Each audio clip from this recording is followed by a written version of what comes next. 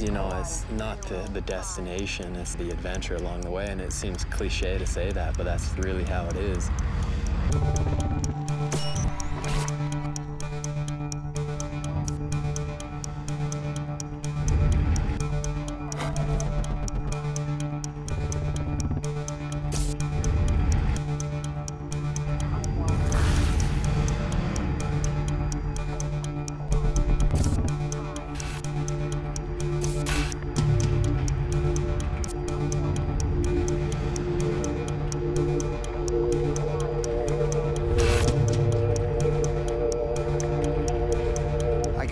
From experience, I mean, if I'm going into something that's really intense and someone else has ridden it before me, the level of intensity is totally brought down a notch. When we asked to go there, he said, no. You cannot escape from this place. He does not want to be in this area at all. And let's go get tons of fuel and go here. What planet the fuck are you from?